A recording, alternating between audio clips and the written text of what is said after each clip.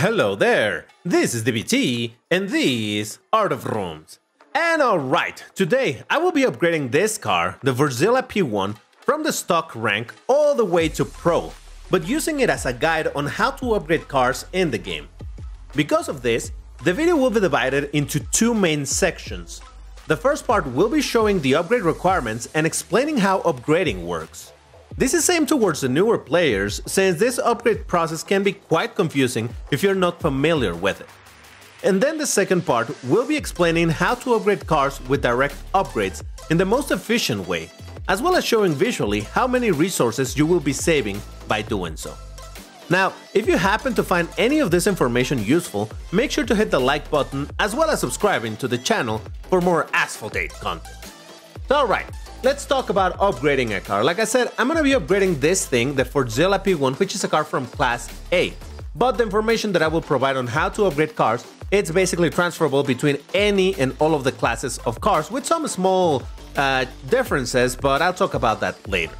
So, there's four main parts that you need to upgrade: the tires, the suspension, drivetrain, and the exhaust. Now, real quick, if you're going to upgrade a car, you may not see some of the buttons that I have, like this thing of ultimate upgrade or this thing over here. This is because these are items that I have for having played the game for a long time, is resources that I've been saving. You're probably not gonna see those buttons, but you are gonna see this side, and this is what matters because these are the parts that you need in order to upgrade a car. Now, to show all of those parts to you, I'm gonna do it from my inventory where I have a ton of parts. And for example, right here you can see this is the drivetrain, this is the exhaust, the suspension, tires, and then there's the shared parts for between all of this, which is the tech right here, and then the engine. On top of that, you are also going to need car-specific kits, like the ones I have right here at the bottom left. This is a kit for the Fordzilla, and you can see I also have a kit, some kits for a different car. This is the DS E10's Performance, but obviously the one we care, it's this one. So those are the main parts that you are going to need. Now, as a quick side note, you can also acquire some of these kits specific to a car by using wildcards. You go into the wildcards, you go into converts, and then you have the option to convert any amount, well, a certain amount of your wildcards into kits for a particular car by spending some credits. So that's how you turn these things into kits that you're gonna need for a car. So, alright, that is the basics of upgrading. Now, I'm gonna show you a chart on how much or how many parts are required in order to upgrade a car. So for the sake of this example, I'm showing on this side that we're gonna be doing drivetrains, which is this thing you can see over here. So I am on level 0. Actually, it doesn't show. There we go. I am currently on level 0. So in order to upgrade to level 1, it says that I require one of these parts, which is the tech, one engine, and one drivetrain. So I'm gonna write it down over here. I'm gonna need one part, the drivetrain. I'm gonna need one tech and one engine, and on top of that, I need, in this case, 220,000 fusion coins. So there we go. This is what is required in order to upgrade it to level 1. Now, for level 2, it's something very similar, just that the amount of parts goes increasing. So for level 2, we're gonna need two drivetrains, 2 techs, 2 engines, and the fusion coins remain the same number. I think you can see where this is going. For the level 3, we're gonna need 3, 3, 3, and again 220. For level 4, we're gonna need 4, 4, 4, 220, and then on level 5, we're gonna need 5 parts, in this case drivetrain, 5 techs, 5 engines, and again 220,000 fusion. Now from here onwards is where things change, because you can see I haven't used a single kit just yet. So for the first 5 levels, you're not gonna need kits. You're only gonna need the specific part along with techs and engines. In level 6, you're gonna start needing the kits, but you need 6 of the parts, in this case drivetrain. You don't need tech or engines anymore, but you need 6 kits right here. And of course, the fusion coins as well. And then from there onwards, I think you can kind of figure out what's happening, right? You're gonna need 7 of this, then 7 kits, plus 220,000, then 8 parts, 8 kits, 220,000, 9 parts, 9 kits, 220,000, and finally, for the last level, you're gonna need 10, 10, and of course, more fusion. So this is basically all the parts that are required, and you can see over here at the bottom, it shows precisely how many, the grand total of how many of these parts are needed. Now, that means that you're gonna need in total 55 drivetrains, you're gonna need 15 techs, and you're gonna need 15 engines, as well as 40 kits in order to upgrade one of the 4 parts that each car has. Because remember, there is, again, the tire, suspension, drivetrain, and exhaust. So if we're gonna look at it as to how many parts you need in total to upgrade the whole thing, well, it goes like this. And now this number of 220, kind of ignore it for now, because you don't need 220 of drivetrains. You need 55 drivetrains, you need 55 exhaust and whatnot, but just to give you an idea of how much is needed. Then for techs, you're gonna need a grand total of 60 engines and a grand total of 160 kits, as well as 8.8 million fusion coins in order to upgrade the car. Now, again, this is just for Class A, which is the second most expensive cars to upgrade. Cars in lower classes have different prices, so they're a little bit cheaper, depending, obviously, on which class you are doing. So this is just to give you an idea of all the parts that are required in order to upgrade the cars. It's a lot of resources, and I just wanted to give you this bit of information so that you know when you're gonna be starting to need the kits, because this is a question that I've seen a lot of times, like, hey, I got some kits and I want to upgrade my car, but turns out that you barely have upgraded to, well, nothing at all. And it's like, yeah, but the kits, I can't use the kits, because you can see it doesn't say anything. Yeah, because you don't need it. You're gonna need the kits until you're on level 5 and you're going to upgrade to level 6. So there you go. That is basically how you upgrade cars. Now, the difference between the classes is that when you are upgrading a car from class S, A, and B, you need obviously the correct tier of upgrade. This is for class A, but if you're upgrading class S, you need class S. You understand that, right? But I'm making a bit of a parenthesis here, because when you're upgrading a car from class C, there's no such thing as engines in class C, so you don't need any of this.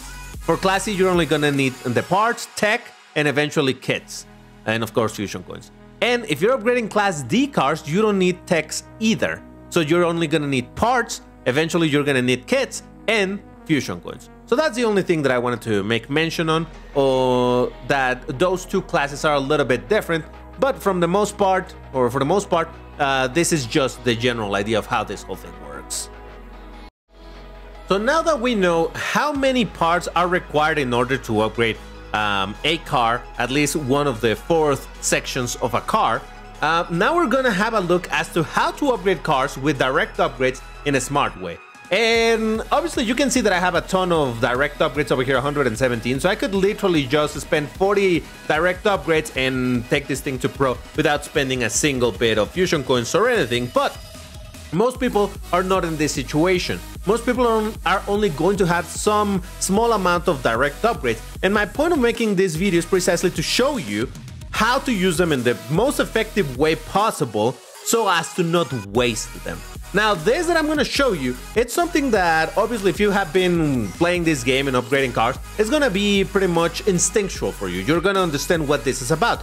But I'm making this video precisely to show people that may not have thought about it in this way, so that you can visually see how much of a difference it makes where you use your direct upgrades. So, coming back to this spreadsheet, let's say that I have one direct upgrade. We know that all of this is what is required in order to upgrade one part of the car, right? So let's say that I'm gonna start upgrading it because I haven't upgraded it at all. So I'm gonna use my direct upgrade right here on the first level, and this removes all of these requirements, right? So over here at the bottom, you can see how many resources are still needed. Obviously, if I use the direct upgrade in the first tier, I'm gonna be only saving one of this part, one tech, one engine, and obviously the fusion coins. This is always, you know, a given. But you can see that the difference isn't very, very much. Now, let's say that I don't have one, but I have 3 direct upgrades, right? And okay, so you know what? I'm gonna use my 3 direct upgrades over here and, you know, save all of these resources, which looks like a lot. But if you notice, I still need to spend all of this, which is 49 parts over here, instead of 55. So I basically just saved 6. Same situation over here. I only need 9, where before I needed 15. So I only saved 6. Same situation over here. And obviously the fusion coins. So I'm not saving a lot of anything by doing this at all. And just to give you an idea, here we go with the visual representation. So let's say, in this case, the total amount of parts needed, I'm going to be talking, for example, over here, but for these parts. The maximum amount needed is 55. How many parts am I going to be using? Because I use my 3 direct upgrades over here and I save this. Well, I still need to use 49 parts. This is how much I saved. This is how much, the blue part is how much I still need to spend, or how many parts I still need. Now, again, let's imagine that I only have 1 direct upgrade. So let's say that I use, again, my direct upgrade at the very start. Well, then we have 54 parts that we're gonna still need to use. This is all that you're saving by using your direct upgrade in the very first level. You're saving a grand total of 1.8%. You still need to invest 98.2% of the parts in order to and again, I'm just talking about this particular, in this case, the drivetrain. I'm not counting the text or engine, but we can make an exercise in the same situation where the maximum amount of text that would be required, for example, over here, the maximum amount that will be required will be 15. And because I use my direct upgrade here, now I only need 14, but you can still see that I say very little and there's still a lot to use. So then what do? Well, you don't use it at the start. You use the direct upgrades at the end. And I do mean at the end, at the very end. So let's say that I use my direct upgrade over here. So this removes all of these requirements right there. So again, it is clear that I saved some, right? But how much did I save? Well, again, considering that the parts, in this case, the drivetrain, I needed 55 total, but I saved 10. I used 45 parts. Well, there we go. This is all that I saved. I mean, there's still a lot that I need to apply, right? But comparing this, I saved 18% versus if I had done it over here in the level 1, I would have said, what did we say? 1.8%. So you can see this is a lot more saving. It's literally 10 times more, right? That is very easy to understand. But what is not so easy to understand is how that scales on using more upgrades. Remember that I gave you the example of using 3 direct upgrades over here. But what happens if I use 3 direct upgrades at the end instead? Well, now I only use 28 parts. Oh, you see the difference now. By using these 3 direct upgrades at the end, I'm saving almost half of all of these parts that I need. Oh, but it goes farther than that, because I'm only considering this. I'm not even considering the kits. So let me undo this a little bit. And okay, we're back here. So the maximum, we're gonna count now the kits. The maximum amount of kits that you need, the sum of all of this is 40 kits, right? So 40 kits that we're gonna be needing. So if I use 1 direct upgrade over here, well, now I only need 30. And literally, obviously, 1/4 is saved. But again, if I have, or I use the direct upgrades at the end, 3 direct upgrades, now it's only 13. And guess what? I saved 67% of all the kits needed. And now I only need to use 32% of them, meaning I only need to use 13 instead of 40.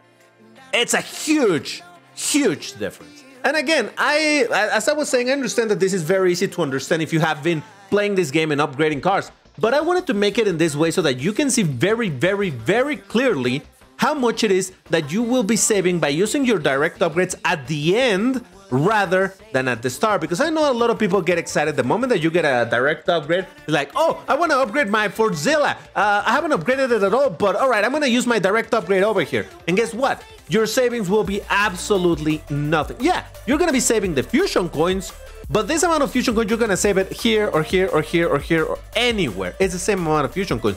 But the parts, this is what really changes. But if you want to see it in an even more dramatic way, again, remember that I'm showing you only one single part. Because, well, obviously I'm talking about drivetrain. But over here, if I open this again, it's going to show me the total times 4, because I'm considering that it's going to be all 4 parts, meaning the drivetrain, the exhaust, suspension, and the other one that I'm forgetting. All those 4 parts. And that's why 220, I mean, it's 55 times 4, that's 220. For techs, actually, I wrote this wrong, didn't I? Yes, I did. 1, 2, there we go, perfect. For tech, I need 15 times 4, that's 60. For engines, I need 15 times 4, that's 60. Kits, I need 40 times 4, that is 160 kits. And obviously the fusion coins times 4, this is how much? 8.8 million fusion coins. So this is everything that you need in order to upgrade the car fully from 0 to 100%, right? So let's talk about, again, using 3 direct upgrades in the opposite sides. So we're gonna put a direct upgrade here, another one here, and another here. So this removes all of this, right? Well, then we have that we needed how much? 220 parts, right? So we needed 220, and now I use 196 because again I had to apply all of this times 4. So that gives us that we save 11%. We still need to apply basically 90% of all of the upgrades. If we look at the, well, the kits don't even apply. If we look at tech and engines, we got 36. So the grand total, we said that we needed 60 in total, right? And we're going to be using 36 instead. So I did save a bunch, but not a ton. I mean, yeah, it's a good bunch for sure. But again, it's so much more effective if you use the direct upgrades at the end. So let's see that. Again, all the information is full or filled, and we use the direct upgrades. Only, let's just use one single direct upgrade. Well, guess what? We went from needing 220 parts to needing 180. Obviously, this means one direct upgrade at the end for each one of the parts, meaning I need a total of 4 direct upgrades. One for the drivetrain, one for the, you know, all of that stuff. But again, you can see now one single direct upgrade, well, it saved me almost 20%, almost 1/5 of all of the upgrading in terms of this part.